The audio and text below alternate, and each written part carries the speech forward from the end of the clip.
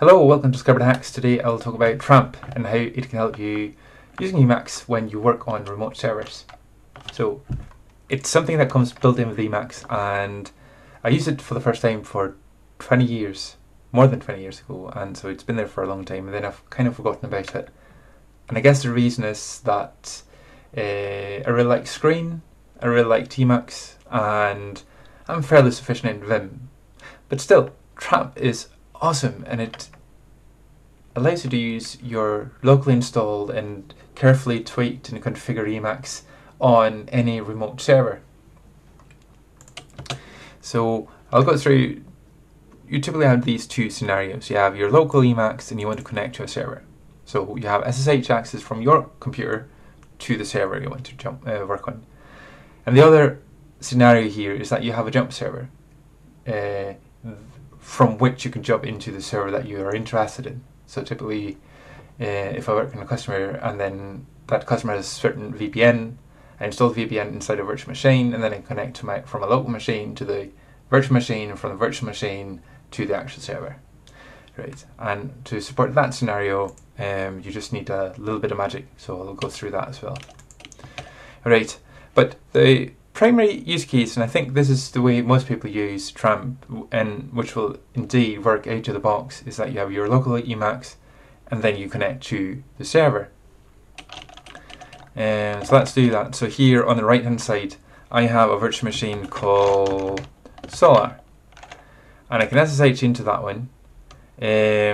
That's nice, but for instance I don't have Emacs here, so if I want to do any serious work, well, I could install Emacs, but maybe I don't have admin access on this machine.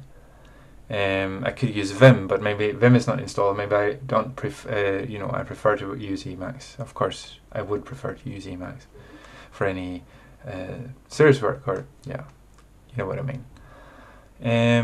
So here on the left hand side, I have a local Emacs, and it's a graphical Emacs. It has, I can have various font sizes and different buffers. I have a mouse support. I can display images inside of the Emacs. I can view PDFs. I can do all of that.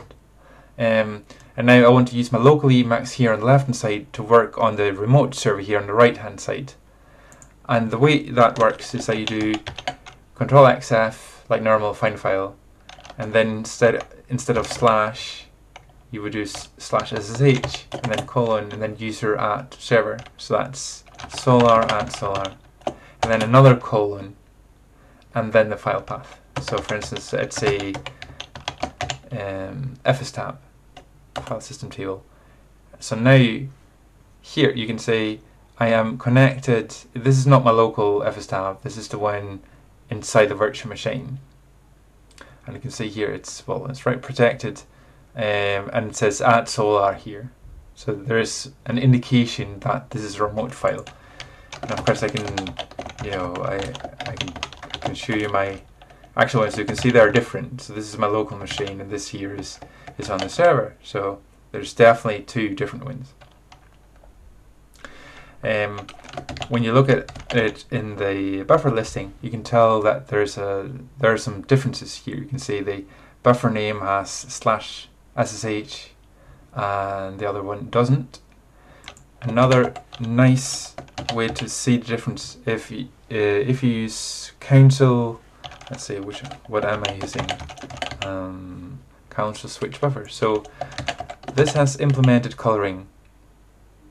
So the remote files, they are in a different color. So here they're kind of blue, purple blue, and the local files are the standard foreground color on my theme. And so this is a really nice way to see what's local, what's remote.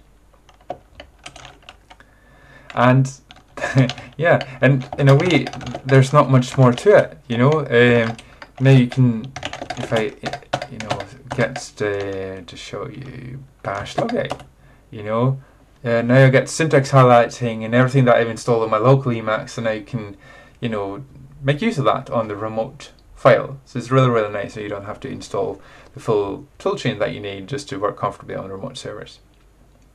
There are limits to this, of course, and if you want to run something advanced as LSP, I'm sure there are tricks to set that up, but yeah, for basic, editing, this just works out of the box. No setup required. Tramp is stable. It's been there for many, many years. And there's one more scenario I want to show you. So this is what I just did. Control X, Control F to open the file on the remote server. And of course, if your local username is the same as Onyx remote server, then you don't need to specify user at here. And then the file system path. Now, a more advanced setup is if you have, in the middle here, you have a jump server. So you SSH into that server, and then you SSH from that server again to the actual server where you want to get into. And this is also possible using your local Emacs. So then for that to work, I find the nicest and easiest is to edit the SSH configuration. So this is in your .ssh directory where you have your public and private keys. You also have a config file, so you can read more about that if you do man and then ssh_config. There's a lot of things you can configure. Proxy command and proxy jump are the two interesting ones in this context. I won't go through all the details, but I will just show you the most important settings, which is, so here I want to log in. The goal is to get to this server called server, and I'm using the username real user, so it's obviously different from a local one, so I specify that here. And then the third thing I need to configure here is the jump server. So you can either do proxy jump server, or you can specify proxy command, and then if you have a more advanced stanza, you can put all the different options here. Okay, it works the same. And with that, you can fulfill this as let's see, I lost my slides here. Just a moment. Then you can fulfill this pretty advanced scenario. That's what I want to show you today. You never need to leave the comforts of your local Emacs, and Tramp comes pre-installed with Emacs. You don't need to install anything, it's there. And this here is basically the only command that you need to remember, which you already know because you're an Emacs user. And then just remember /ssh, then a colon, and user at server, and then a second colon, and then a path.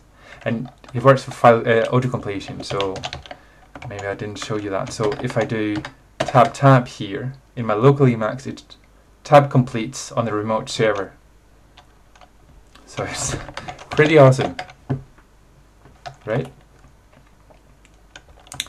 Emacs is awesome. That was it. It's a great comprehensive manual as well. See you next time.